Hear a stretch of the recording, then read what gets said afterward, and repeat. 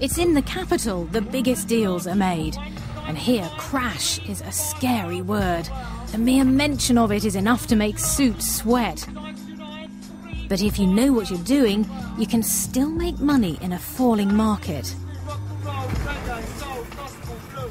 Back in the early 90s, when many were wary of residential property, a young lad working in his mum's laundrette bought a house here on Chapel Market for 140 grand.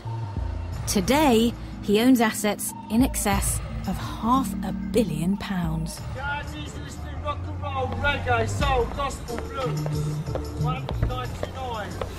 Andreas, hi. Hi. Hi, Jen. How are you? I'm good. Thanks for coming. Good. So, this is your old stamping ground? Yes, it's been 10 years since I've been here.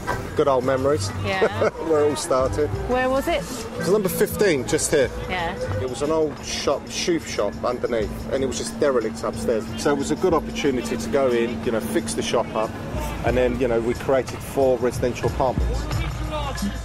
What does it feel like to be back? It's good. I haven't been back for a few years. There's a few old faces. There's an old mate of mine there. Just say hello to him. How are you? How are you? Good, mate, not bad. What you up to? Good, usual property. Well, looking a bit, yeah. Trying. How you doing?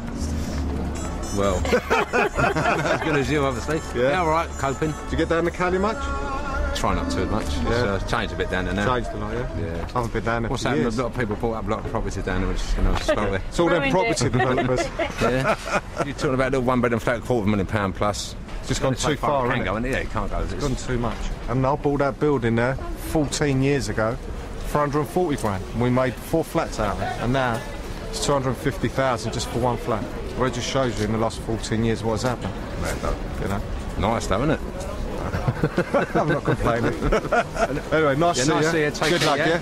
Good luck. And if you need any advice, I know where to find you. see you later. Cheers. Take care. Bye. 99, 3 for 5,000. Andreas Panayiotou's trick was simple. Buy shabby houses in up-and-coming areas, convert them into luxury flats, then hold on to them and rent them out. You could see like Islington and Hackney were just such big boroughs which were underdeveloped. There was no development going on. So therefore it's a no-brainer. Right, so it wasn't an accident, it was clever. I'm not clever. Well, you sound pretty clever. I left school at 14, 15. No results, no A-levels, O-levels, anything. It's not about being clever, it's common sense and gut feeling. But the market was on my side as well, so it made it very easy for me. It's not easy today, though. If you're asking me today, could I go back in today and do what I did in residential for the last 10 years, I would say today it's near on impossible. Andreas used to be the largest private residential landlord in the country. But he never forgot that prices go up and down in cycles. In the previous boom, in the late 80s, the market rose by 160%, then fell by 20%. Timing is everything. I've been in this boom period, but there's always a time when it's going to come to the end.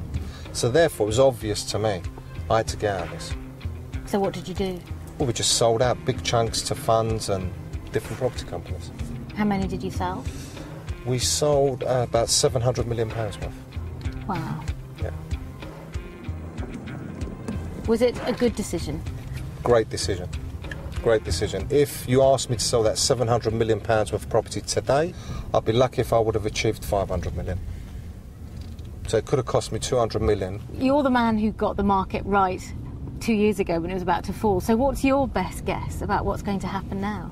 The best guess is I think we're going to be in some very serious times for the next 2 years, where there's going to be price adjustments in the market, i.e. That's a euphemism, isn't it, for falling? Well, prices are going to drop, and that is the adjustment. The adjustment's only going to go down, it's not going to go up. You know, but no one knows how bad it's going to get. But if I was going to give a prediction, you'd have to say that residential prices are 20 to 30% overvalued. So they could fall by 20 to 30%? They have already.